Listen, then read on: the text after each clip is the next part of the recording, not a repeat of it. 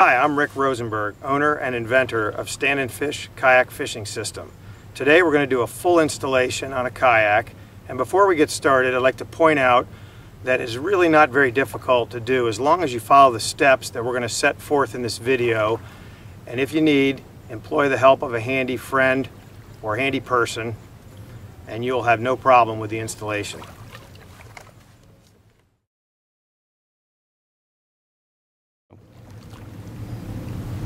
Okay, we've emptied the shipping carton and we spread all the parts out on a sheet, and included in the package are obviously the pontoons, the pontoon arms, the lift channel that mounts permanently on the kayak, the leaning post, X-bracing, the accessories such as the rod holders, the cup holder, and the paddle keeper, and then all the miscellaneous parts to complete the process.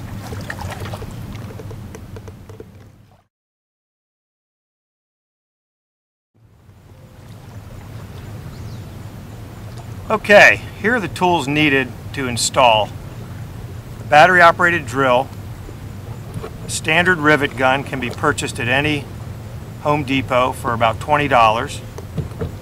Number 2 Phillips head screwdriver.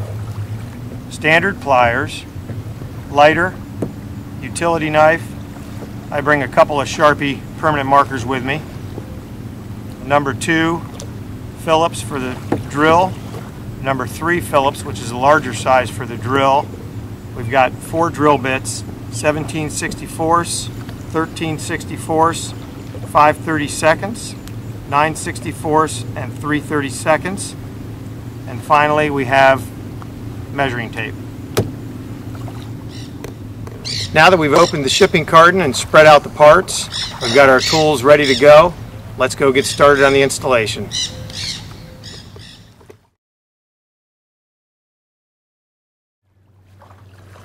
Okay, the first step in the process is to install the leaning post.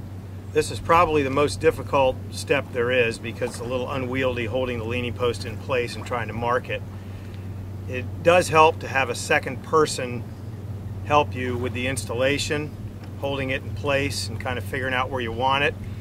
What you want is you want the leading edge of the padded leaning post pretty close to even with the seat back on the kayak. That'll give you a comfortable standing position.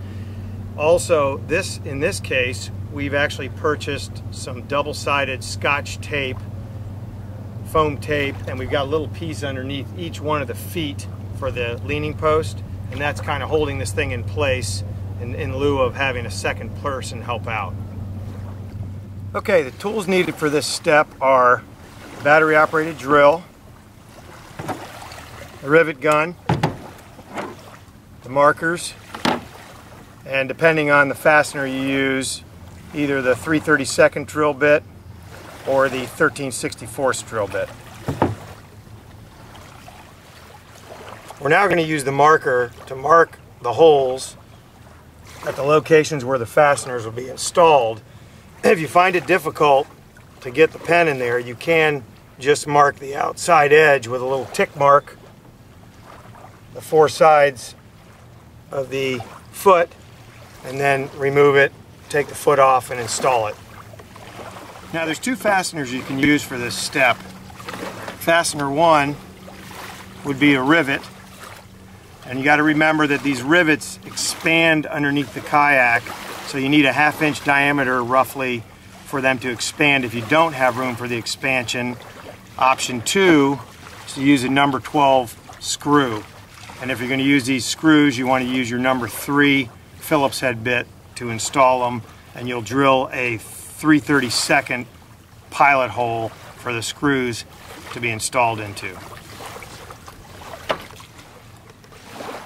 Okay, on this kayak we have the room for the rivets to expand underneath the surface, so I've chosen to use the rivets, and in preparation of installing the rivets, I'm going to use a drill 13/64 holes for the rivets to be inserted in. You'll obviously repeat this process at all 4 locations.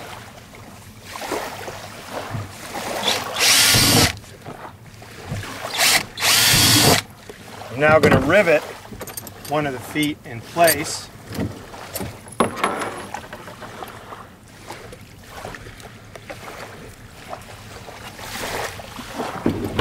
using the rivet tool.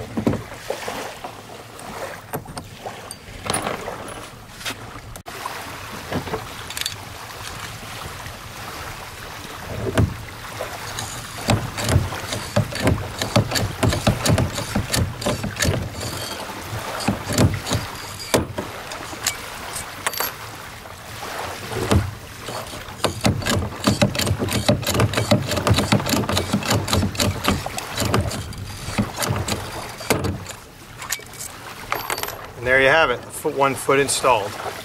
Repeat this process at all 4 locations. Okay, the rear angled support from the leaning post actually has a universal joint on the lower 2 inches.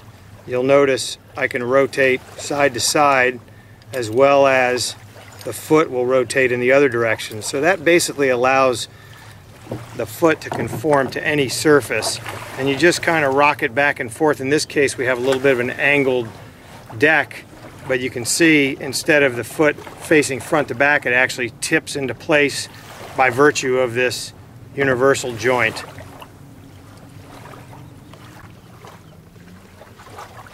Okay, now that we've permanently fixed the feet to the kayak, you'll reinstall the leaning post to the kayak, and you may note that the pins will not slide all the way through the hole. If that is the case, just get it in one side and leave it for the moment. What you'll do is get all 4 on as best you can, and then if need be, you'll take your 17/64" drill bit and ream out that hole.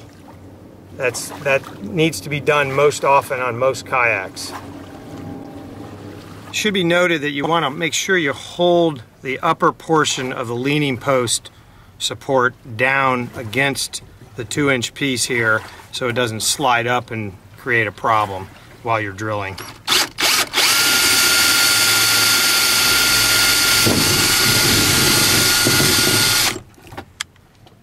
Now I'm changing over to the number 2 Phillips screwdriver bit. I'm going to install the number 8x5/8 pan head in the hole to lock the joint into place. And you'll notice when I work the drill into the metal, the screw, I kind of milk it, and that helps the screw go through the metal easier.